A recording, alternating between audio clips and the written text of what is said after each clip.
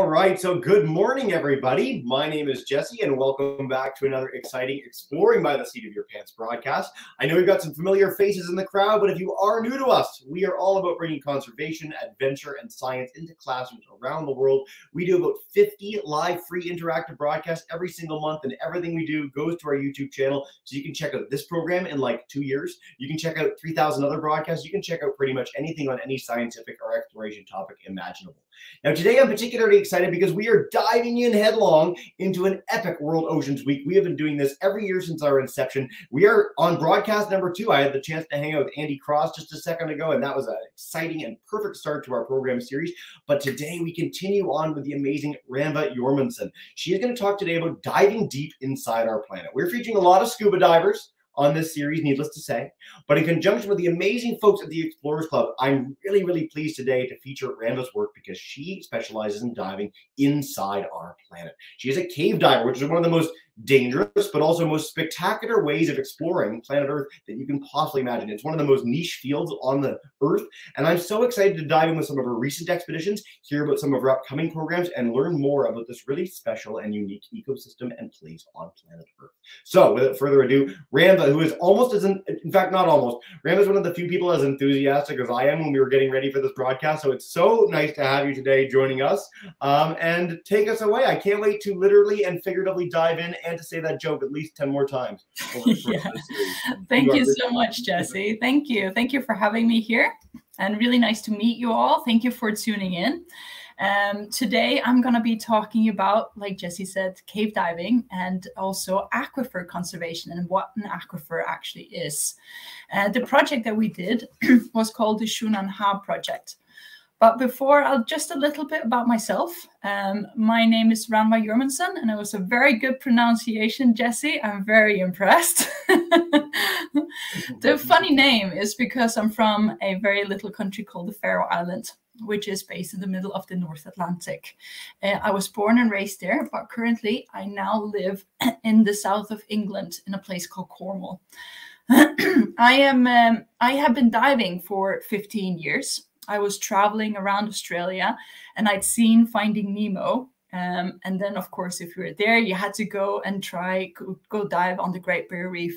And I was actually quite scared of sharks and all of the, dangerous things in the ocean that might come and bite me. However, the first time I managed to put my mask on and actually look underneath and could see what was there, it was like completely fallen in love. And since then, my entire life has been chasing how I can work within diving. So I became a dive instructor where I was teaching when I lived in Denmark, and I am a cave diver, as Jesse said. I've been cave diving since 2015. I also now work as head of sales for a company called Fourth Element, and we make scuba diving equipment. So we're a premium brand, but what I'm most excited about my company is that we're very environmental as well and sustainable. For example, we have just developed the world's first recycled dive fin. And then Jesse was also mentioning the Explorers Club. I'm a member of the Explorers Club, and I was very excited to meet the founder of Exploring by the Seat of Your Pants there as well.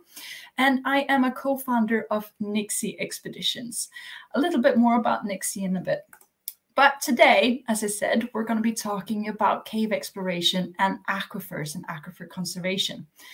Xunaan-Ha is Mayan and means Lady of the Water. And the project that we did was in November 21, and it was a project that was 2 years in the planning.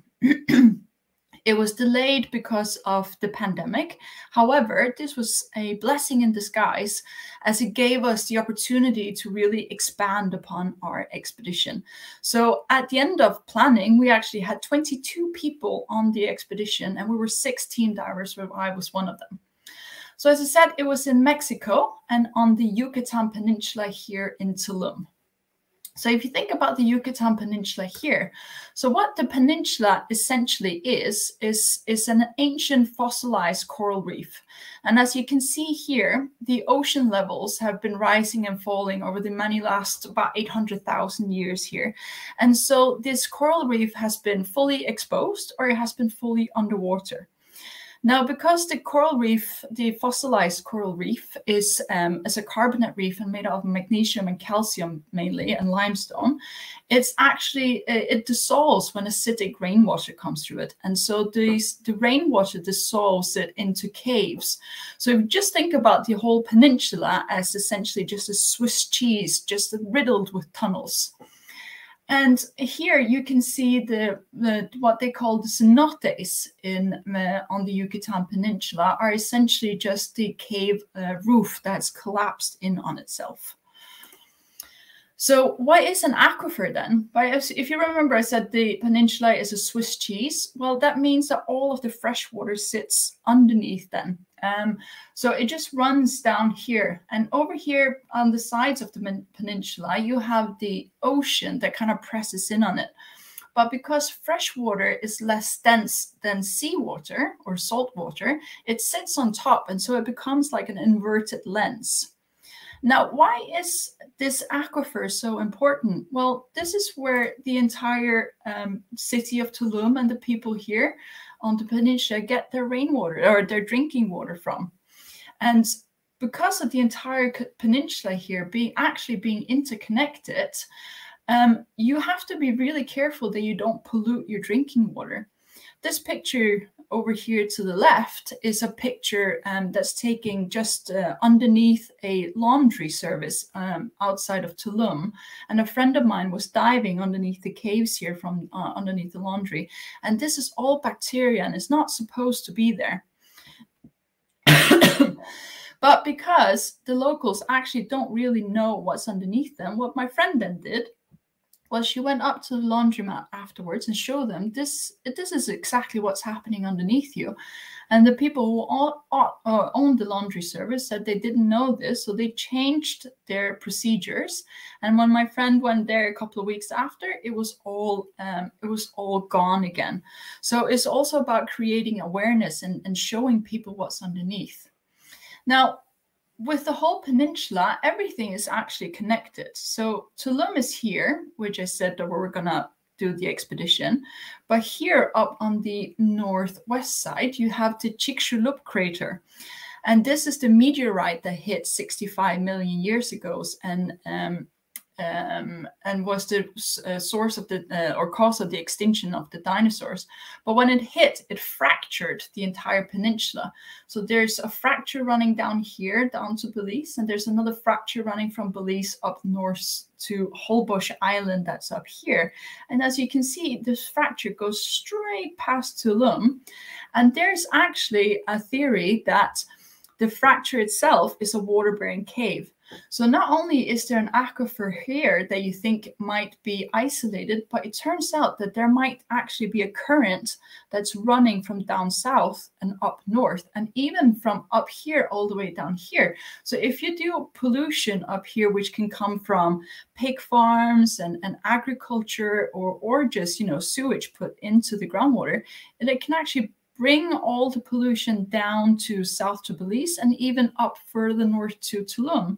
And now here they're doing massive amounts of work to try and help protect the corals, but all of that water runs out into the ocean and then also adds to damaging the corals. So it's not just a local problem for an aquifer that needs protection. You have to look at the whole peninsula and try and protect it. So one of the exciting things about these caves, especially that you can find so many cool things in there. And as I said before, once the water levels were lower about 10,000 years ago, you can find so many remains because all of the fresh water sits inside of these caves. And you had humans and animals venturing inside of these caves in search of fresh water. But you also found evidence of an ancient mining site where the people would go and mine for things like ochre.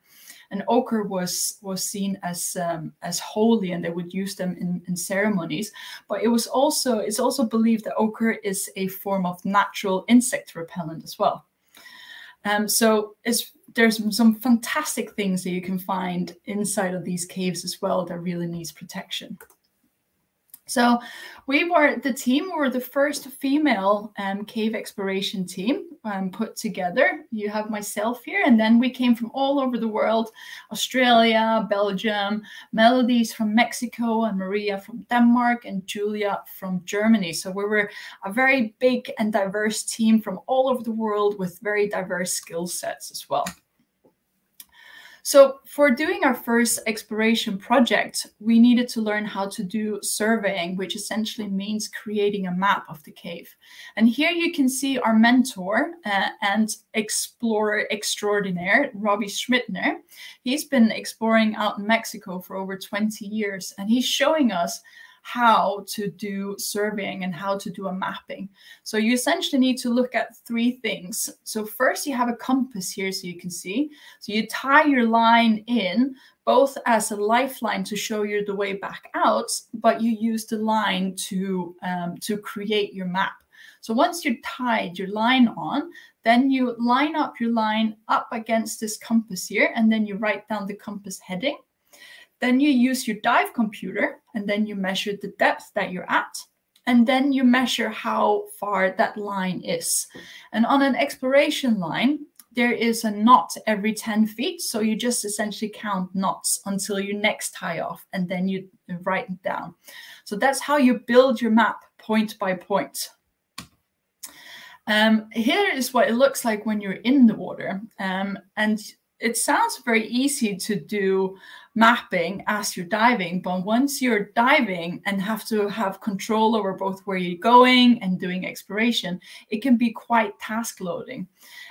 It's very important to be really precise, because if you're not precise, taking all of your data back out again, the map that you create can become wrong. So it's important that you take your time doing it, but at the same time, you can get so engulfed in doing your job that you can kind of forget what's happening around you. And as you know, with cave diving, the only way out is going back the same way. So you have to be ultra careful and ultra conservative about your gas, because if you calculate wrong or if you get distracted for too long, you might run out of gas, which is also why we never dive alone. We always have a buddy with us that helps us and looks after you. So one person does the surveying and the other person makes sure and keeps an eye out on for the safety.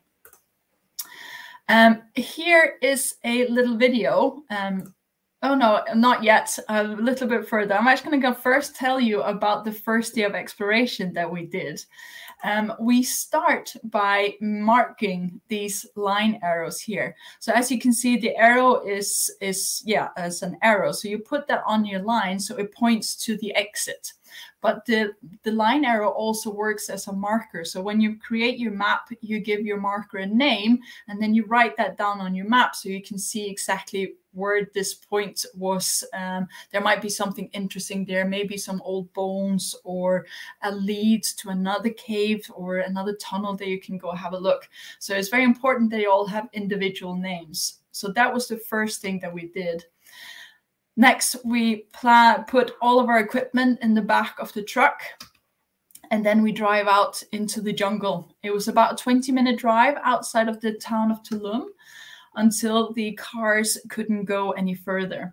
Then we had to take all of our equipment out, but thankfully we still had Robbie's old Tacoma who could carry the tanks, so we didn't have to carry them, because it was another 20-30 minutes of walking with all of that equipment into the jungle until only a small machete path was left. And then we came to the first cenote, and this one was called the swamp cenote. And I think you can see why it was called that. Over here to the right, this is actually where the entrance to the cave system was. So the team that was set up here would have to wade through that mud every single time they had to go to and from the cave system. So it was a very dedicated team that was being put there, who were Julia and Ellen. We continued further into the jungle, another half an hour as well, carrying all of that equipment with us. And then we came to this cenote. It was enormous. It was essentially 2 roofs that had collapsed, and you had a bridge in between. So we had a beautiful base camp here, as you can see, which was sheltered when it was raining. And this is where we would set up for the next 2 weeks and go diving from. So here, Maria and I are getting ready for our very first exploration dive. Now, as I said, we've been planning this for 2 years, so we were very, very excited to get started.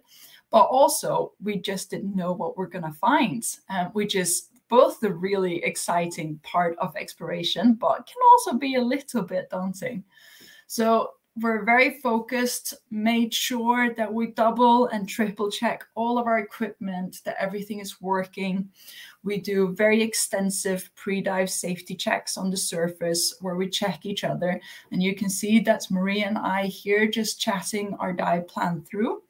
And then we go down into the cave system here and we put down our first marker.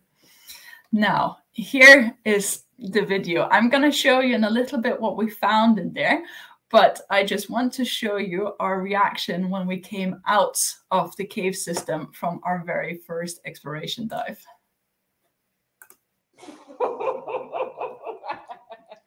I feel really bad. Yeah.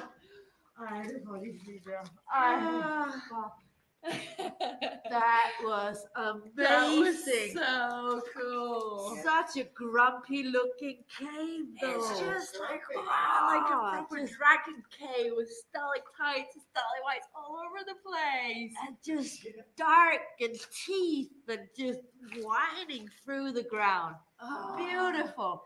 And it's like a sleeping beauty because as soon as you just put a little bit of line or a little bit of bubble, it's like, oh, it starts drizzling down and it's all white underneath.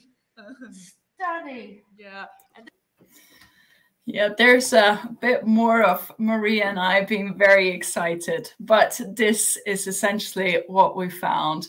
And like she said, it was such a grumpy looking cave. It felt like swimming into the belly of a dragon. And you can see all of these stalactites or stalagmites that have been growing and developing for thousands of years down. And you can see how the water levels have been going up and down everywhere.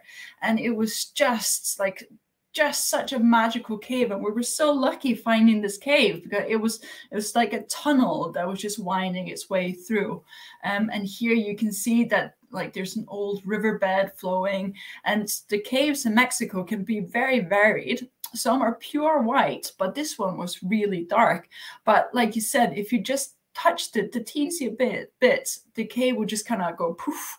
I know it would be completely white underneath. So you had to be careful and really look after that you didn't touch anything, because you can lose your visibility very quickly. And here you can see from the first day of how the map of our cave started developing. And each of these little points is each tie-off that we then took compass heading and measured depth, and then we measured distance in between. So as I mentioned earlier, you can find some really cool things inside of these caves. And so humans, as I said, have been looking for water and ochre and stuff inside of these caves. But how could they find their way around? And they did that by placing way markers and cairns. And we found one such cairn inside of the caves. And the reason why we thought this was a cairn, because there's nothing else around here. And we investigated the ceiling as well, and there's no stalactite. And this stalactite was just so precisely stacked on top of each other. And it was just directly pointing into the cave and kind of backing us in forward. And the last time this section of the cave was dry was about 10,000 years ago. So it really gave us goosebumps getting this message back from the past. And after finding this cairn, we started finding other really exciting signs of human activity in there. For example, here to the left, you can find remains of an old bonfire. And here's another stalactite that's been falling down. And it might it could have been there by accident, but again, this one had it was a clear ceiling. There was no other stalactites there, and this one was just so precisely pointing straight into the cave that we thought that probably is another way marker as well. So for this expedition that we did, You can see here the yellow bits are existing or explored cave systems. The red ones are the ones that we explored and mapped during our expedition. And if you have a look around here, there, of course, is loads and loads of other potential of cave systems here. So we have only just scratched the surface. And what we did, though, was we explored 3,214 meters. And I do apologize. We work at the metric system here in Europe, and I haven't converted it to the imperial system. But as I mentioned earlier as well, we were doing water samples to see if we could prove that there is current inside of these cave systems that runs from south to north. So we took 9 water samples strategically placed both south and north of Tulum, as well as the caves. And they clearly showed that there's less contaminants in the water south of Tulum than it is north of Tulum. So ergo, the water runs up north. Well, of course, Robbie's ultimate goal of this is we have, again, just scratched the surface of exploration. There's so much more to do, and so important that you protect this aquifer. So with our expedition, we wanted to create awareness of what's happening underneath the feet of people inside the veins of the planet Earth. And it's actually still one of the final frontiers of exploration that we can still do on our planet.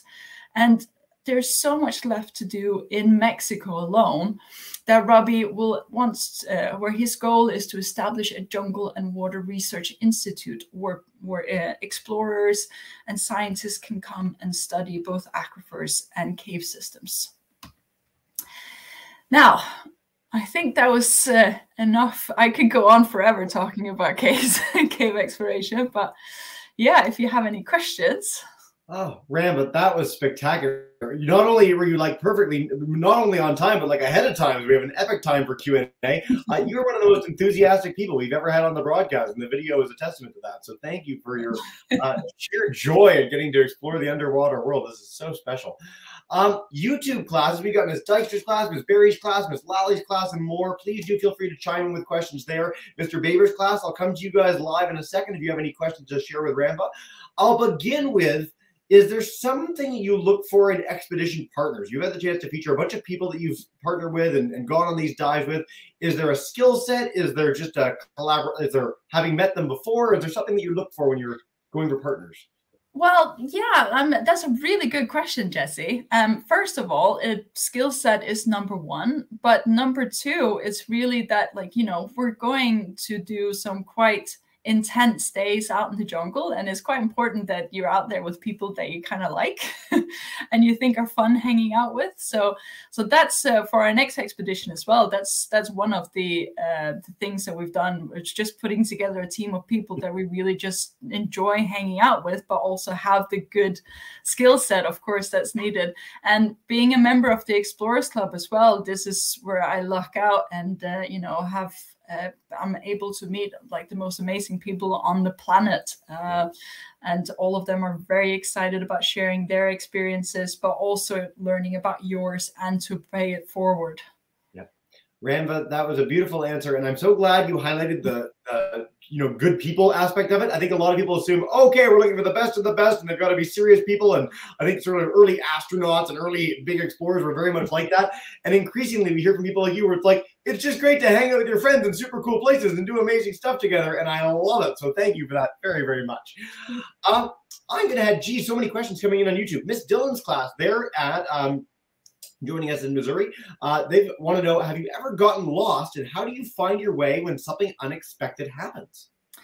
That's a very good question. So when you do cave dive training, one of the most important things that you learn is never to be more than arm's reach away from your line.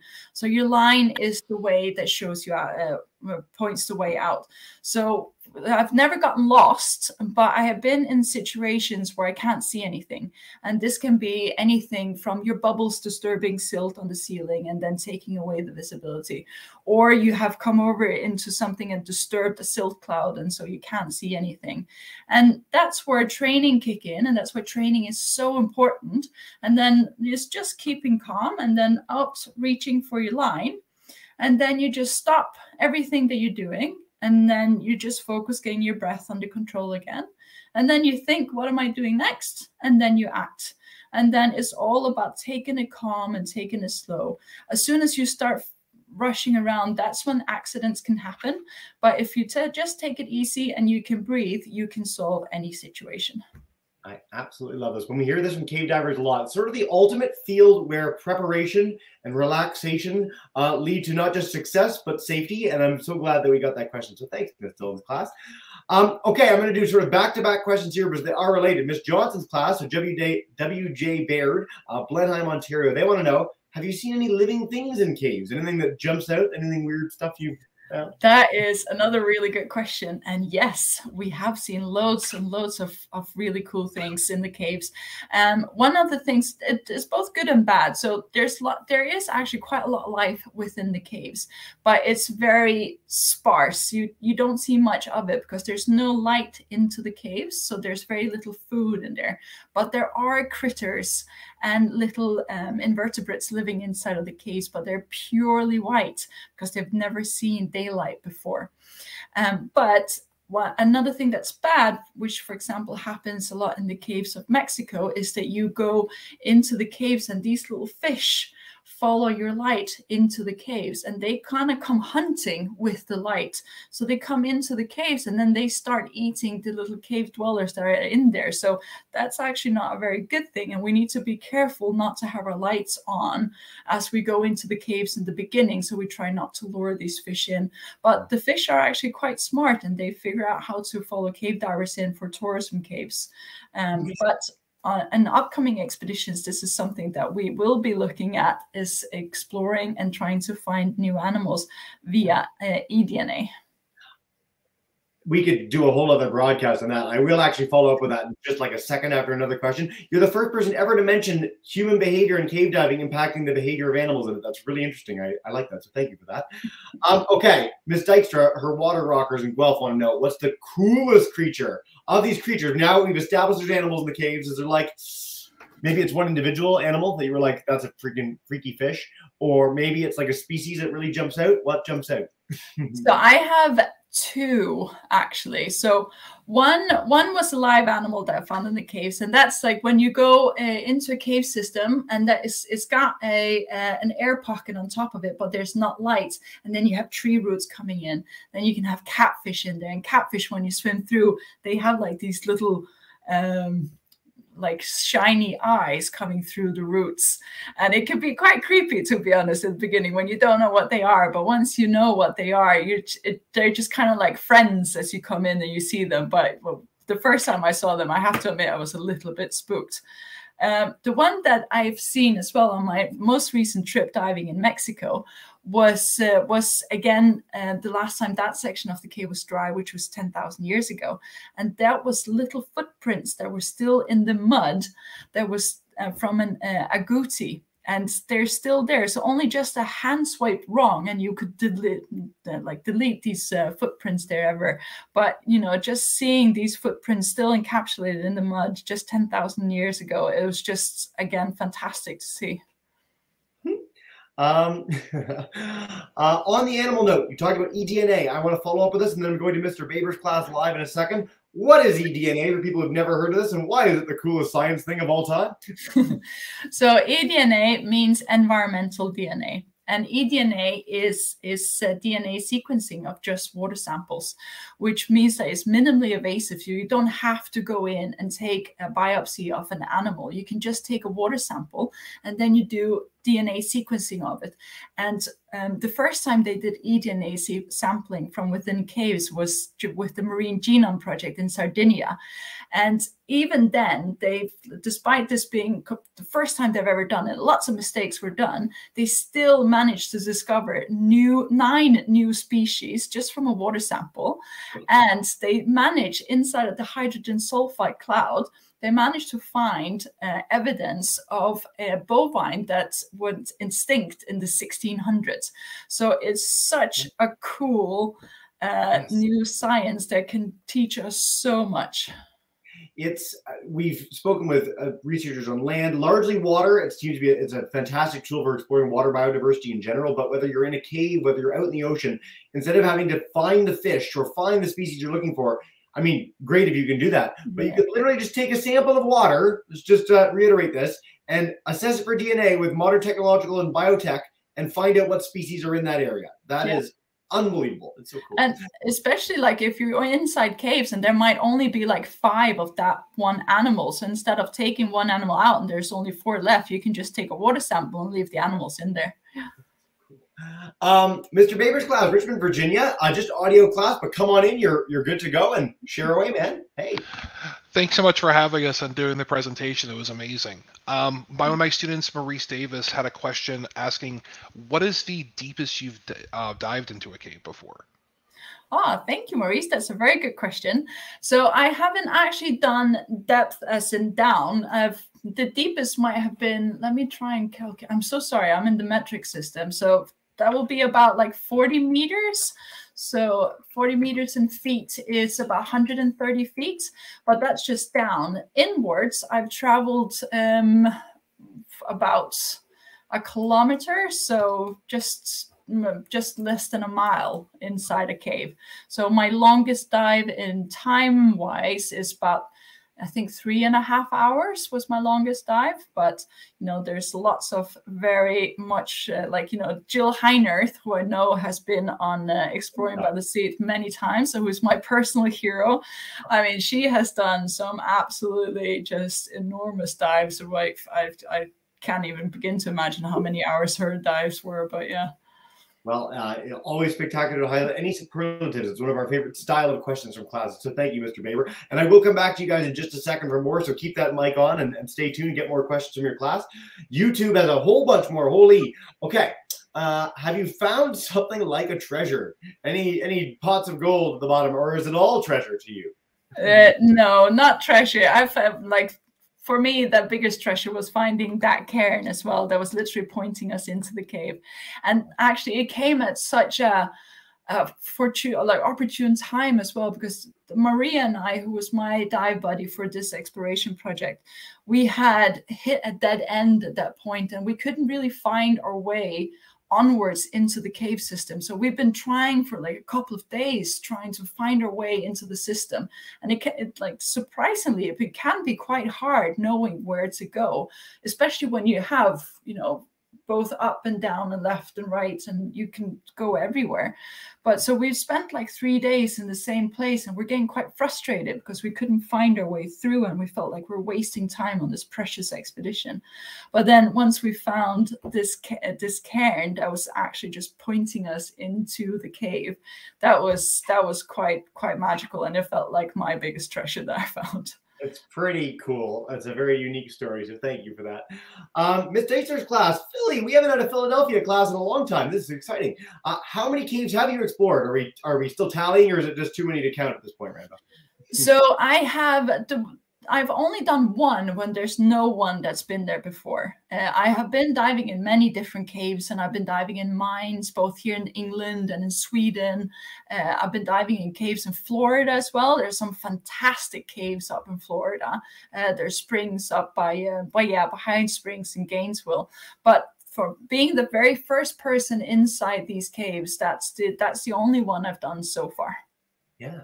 Well, it's lots more to explore and many expeditions to come. By the way, at the beginning, I have to say, because you said that I did a good job pronouncing your name, and it's fairly easy, but your expedition, I decided to just leave that entirely to you because I would butcher that terribly. So a very cool spot, though. Very first time we've ever featured anything from there, which is pretty exciting for our cave diving expertise as a broadcaster. Mr. Baber's class, I'm coming back to you guys in Richmond, and then we'll go back to YouTube for a few more. You guys are a fantastic audience today. Miss Lally's class, we'd love to hear from some Charlotte as well if you want to give us some questions from North Carolina. But Richmond, you're back in, Mr. Baber. Take us away. All right, so I have a question for one of my students, Nairi Brooms, about the pollution aspect that you were talking about. Like, where is this pollution coming from? And have you ever seen a very severe case where it was almost too much? That's a very, very good question. I'm really glad you asked that. Yes, but so the pollution essentially comes, especially around Tulum, comes from sewage. So toilets right down into the aquifer. The town of Tulum, diving underneath it, despite it being riddled with caves right underneath, is now so polluted that it's completely dangerous to dive there now. You can't dive there anymore without diving in a hazmat suit and full protection. We did have a person that went diving there a couple of years ago, and he had to be hospitalized from severe infection for about 3 days afterwards. So, and Tulum is growing. Tourism is growing a lot there as well. So it is very important that we bring this awareness. And again, if the locals don't really know what's happening underneath, like how can they do anything about this problem? So Robbie is working very hard with hotel developers and showing them and providing analysis of what's underneath the ground and the caves and everything, so they know what they're building on top of and how they can protect what's going into it. I'm going to follow up briefly because there's an organization or a campaign, I can't for the life of me remember the name of it right now, but it's about making sure that dive sites and dive areas are done in a sustainable, good way. Do you know what this is offhand? I can try and find a name for this, but there's like a thing for students or classes. If you ever go scuba diving, you can look for that as a certification. Yes, it's called the Green Fins. Thank you. Cool. Green Fins. So I'll Yes. find this in the link for everybody to make sure. So if you ever... I've been scuba diving in a few places. I've been snorkeling in a few places, and sometimes it's really well managed, and you can tell they've taken 50, 100 years into account. And there's other places I've been where the dive trainer was grabbing on coral to move himself along, and it was like, "What are you doing?"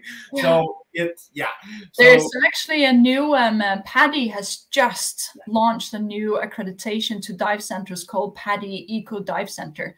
So if you are going out diving, you can request to go dive on a PADI Eco Dive Center, and you know that they have environmental sustainable practices, and they're supporting the green fins and all of that. So fantastic. I've just brought up the website for Green Fins. If you want to check that out as well, I'll find the PADI site in a second. And I'm going to follow up with a PADI thing in a minute. But first, I'm going to segue into it with a question, which is for Miss Johnson's class. Where did you do your first dive? And I want to follow up with how old were you when you did your first dive as well?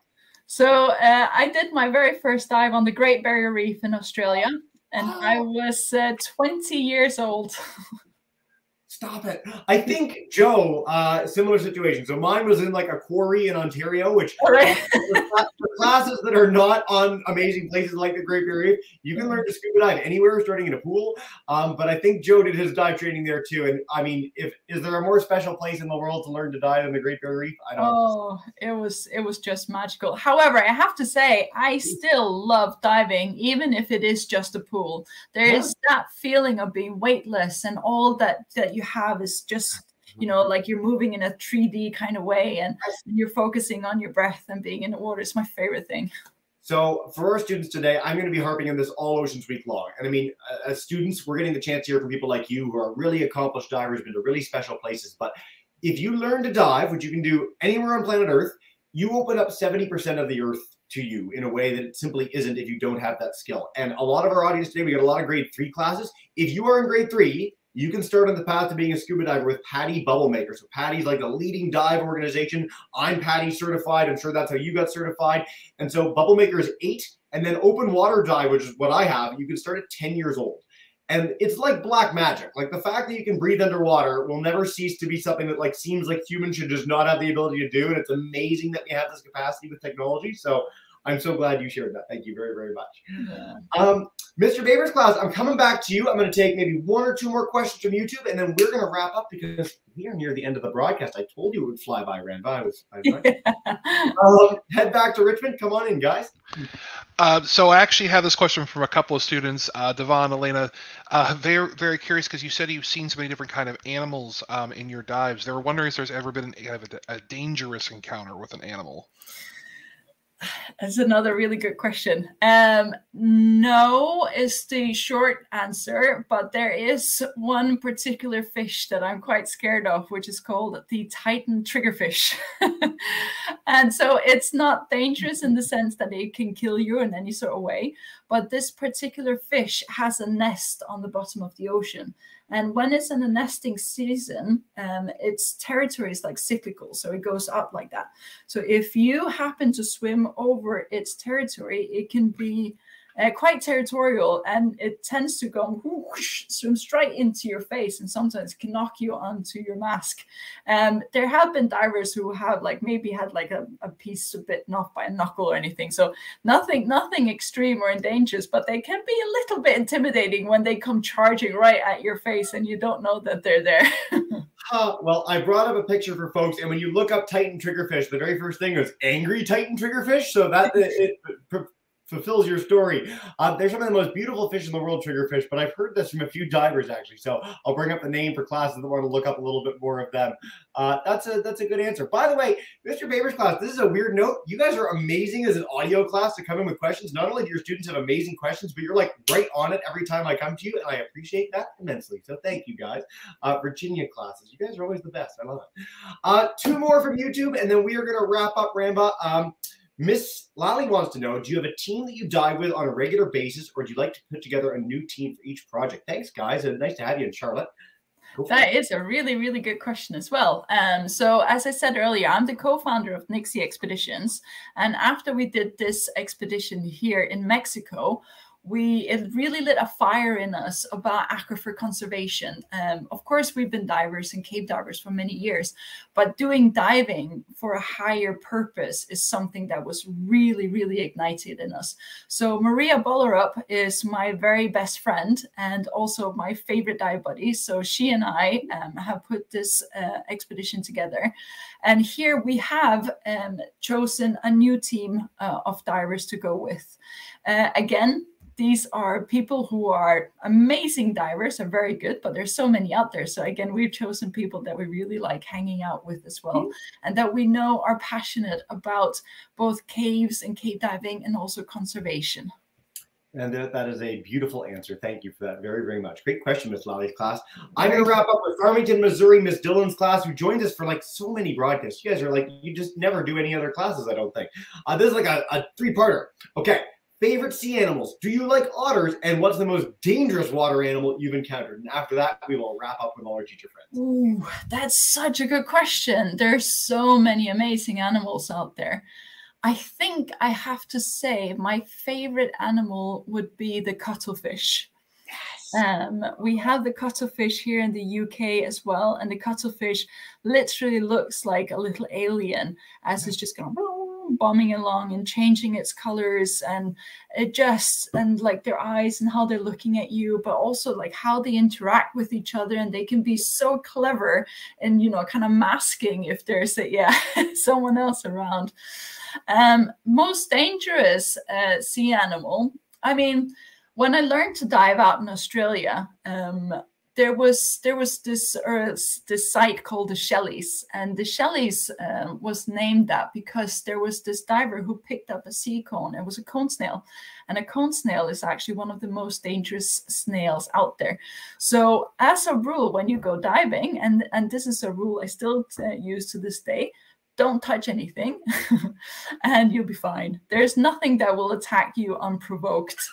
So you can be absolutely safe going out diving. But if you just keep your hands to yourself, you won't either, danger or endanger or hurt the animals that are living there. You're our second speaker in a row to start off Oceans Week talking about just leave things alone. Observe, don't touch. It makes it healthier for the oceans. It makes sure you're not likely to end up in a situation where Titan triggerfish are attacking you or cone snails. I pick up snails and move them off the path everywhere I go in Canada. And I have to like train myself anytime I'm not in Canada to not pick up the snails, because there's many things that can happen when you touch snails and slugs and other things.